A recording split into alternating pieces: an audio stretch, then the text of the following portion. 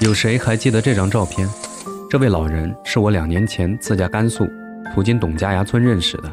当初他坐在村口等待老伴回家的场景被我记录了下来。后来我又开了1000多公里重返甘肃，给老两口拍了一张合影。2年多过去了，我心里一直挂念这位老人。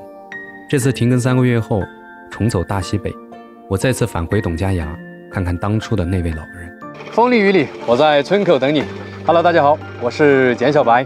还记得我身后的这个村子吗？2年多前，我曾造访过这个村子。当时有一位老人在那个村口那里等我，然后呢，我在那里遇到了他。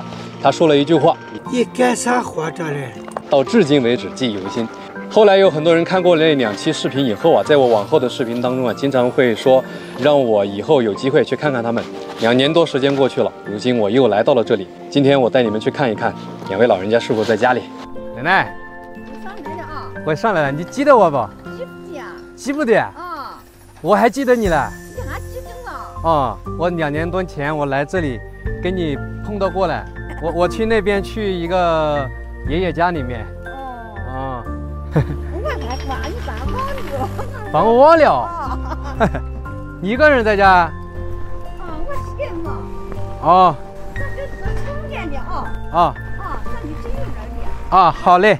阴沉的天空，我踏着杂草丛生的小路，走过一处处破败的房屋。2年前的往事浮上心头，这里的一切仍旧没变，只是多了些杂草，好像走的人越来越少。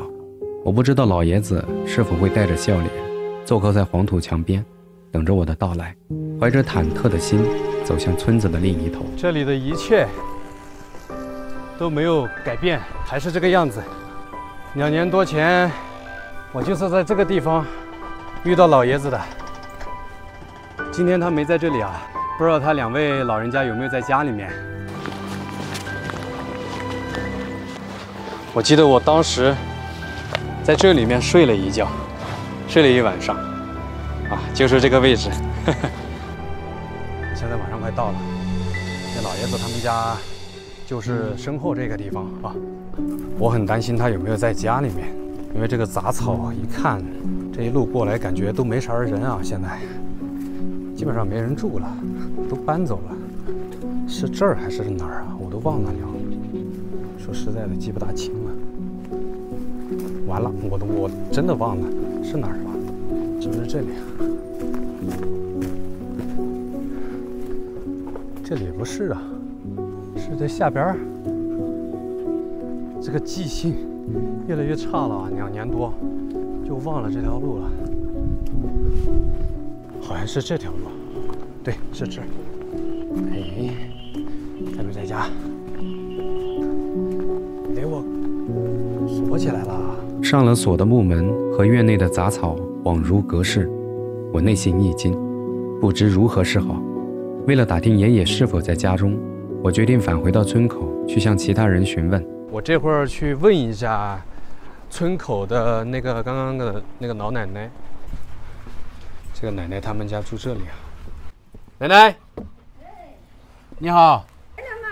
来了，过来了。老哥子过世了。啥？老哥子过世了，你照个相这边弄2口。哦，你记得了啊？那我确实怎么我把它记不的？照相了啊？啊，照相这边，老哥子今年过世了，3月份嘛2月份的过世了，跟男人猜呢，男人猜底下的大后人看的。他后人照料去了啊，后人看的。人生啊，世事无常。当初见到奶奶的时候，她身体挺好，我怎么也不会想到，2年的时间，这里的光景却变了。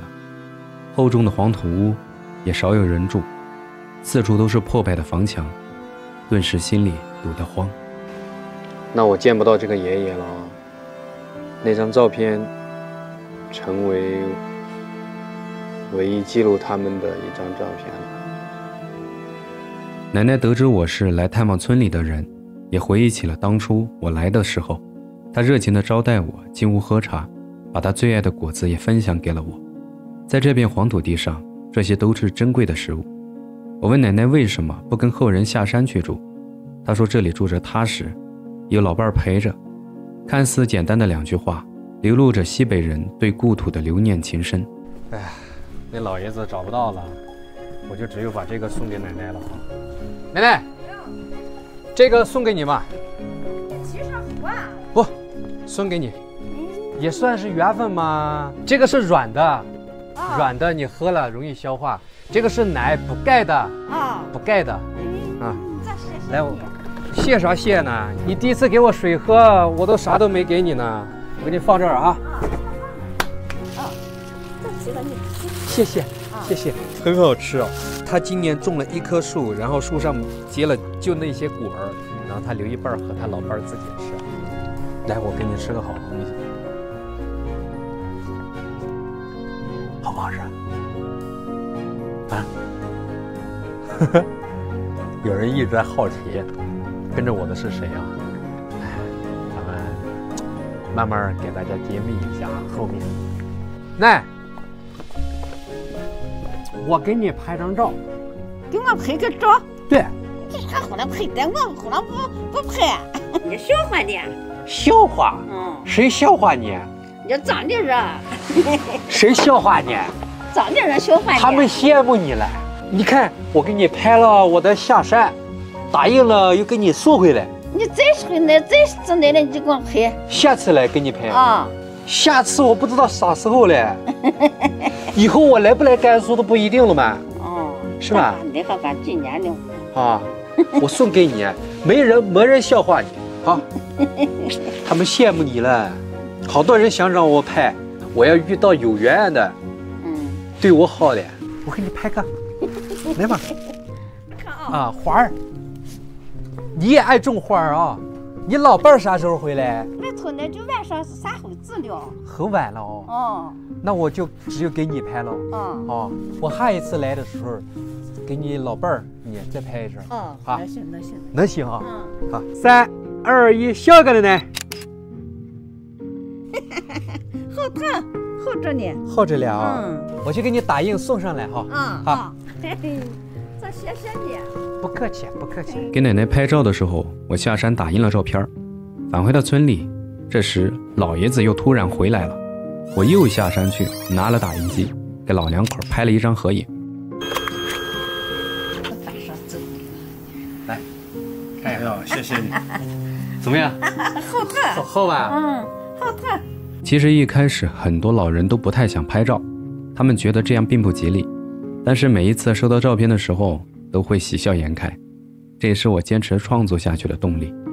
或许再过10年、20年，这些场景我们将会很难见到。自己种下的，我到山上嘞，到山上。这葡萄也好，很好吃。就是的，这是我们到山地里种下的。山地里种下的。哦。多不多啊？这个不多，我们种的该是就是国家吃，自己吃啊。啊。 卖酒我不种这个，我种的就是苹果，那个樱桃，这个从新疆带来的这个。新疆带来的葡萄，这个是？哦，好吃，这个也好吃。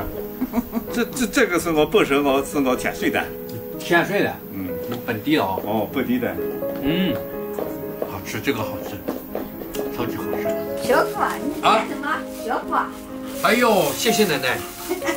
哇，这皮只有拿过来了3个月嘛，这给你拿个你。这苹果也好。